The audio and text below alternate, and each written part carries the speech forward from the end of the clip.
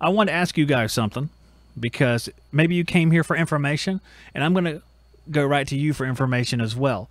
So, I get emails once every 20 minutes about people who want to be on this show. I don't know why. Maybe they're talking about a different show, like the guy who's talking about Gil. Maybe they're talking about a different show. Probably so. So this is something that they had sent me. This is JJM Alkaline Technologies, JJM Condensate Neutralizers. I have not really thought any about condensate neutralizers, but maybe you guys up north with condensing gas furnaces have thought about that. What I'm going to ask you guys is whether or not you actually want to learn more about this.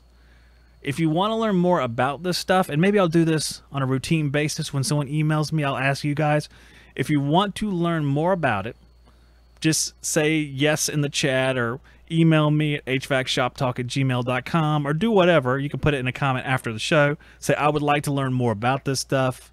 If there's enough of us who are interested, Zach, we get them on, something like that. And I will have this person come on the show. Now, for those of you who don't know, I pulled up one of the instruction manuals for this thing, and it says K-Series, installation, operation, and maintenance. This is the model K300, K600, K1000, and K3000. And these are condensate neutralizers. Again, JJM Alkaline Technologies, if you want to look this stuff up.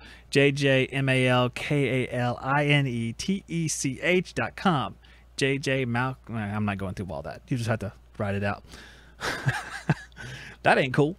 So, I mean, just a picture of what they look like. It's just kind of like a cylinder with tubes on either ends.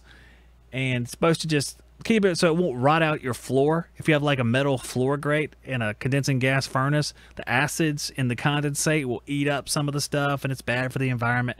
So this thing is supposedly there so it'll neutralize that. I guess since it's an acid, it's probably got little things inside that are bases and neutralize the acid. I did see this. This is a drawing. For those of you on a podcast, I'll try to describe this. It's a drawing of, it looks like a boiler or something like that. Maybe they intend it to be just any furnace. Condensing appliance. That's what it's called. A condensing appliance. So they have this thing down there, and it runs through this neutralizer as this lower drain line. It has some unions around it, I guess, so you can change it out or change out the, I don't know if you change out the whole piece or you just add a new base to it, like base is an acid and base. And then it has another condensate tube that goes over the top of it, because I'm assuming these things clog up and it has to have somewhere to go. When I looked at these things, some of them are filled with little pellets, and it looks like that they would clog. Maybe I'm wrong, but it looks like they would clog. So that's sort of what it's all about. Now, to me, this doesn't look that sexy. I wasn't fired up. I wasn't looking at this going, gosh, I need to know more about condensate neutralizers, but maybe it'll be interesting. Maybe it'll be something you guys are like, wow, Zach, I can't believe you passed up the condensate neutralizer guy. I'm never watching this show again. And I don't want that to happen, guys. I don't want that to happen. So there it is. Condensate neutralizer. Do you want to know about it? Do you want to learn about it? I'm here for you. If this is something that interests you, why not? If you want to watch more videos just like this one, click on this playlist right here. If you want to see our brand new video, click right here. If you want to find out more about the great sponsors that make this show happen, click up here. And to join our email list where I notify you when we're going live, click right here.